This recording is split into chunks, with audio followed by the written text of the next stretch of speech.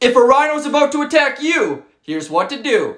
Never surprise a rhino. It will see you as a threat and charge you.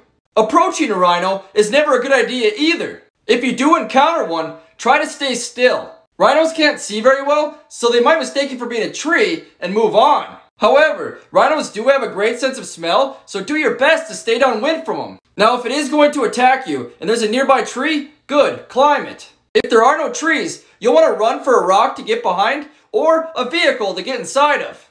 Make sure if you do run to do it in a zigzag pattern. Now, if you have no other options, you'll want to try shouting or yelling, and make sure to make sounds that the rhino is unfamiliar with. If all else fails and it's charging you, just know that the rhino will drop its head before it attempts to hit you. At that point, throw something up into the air to distract it so you can get out of the way and get to safety.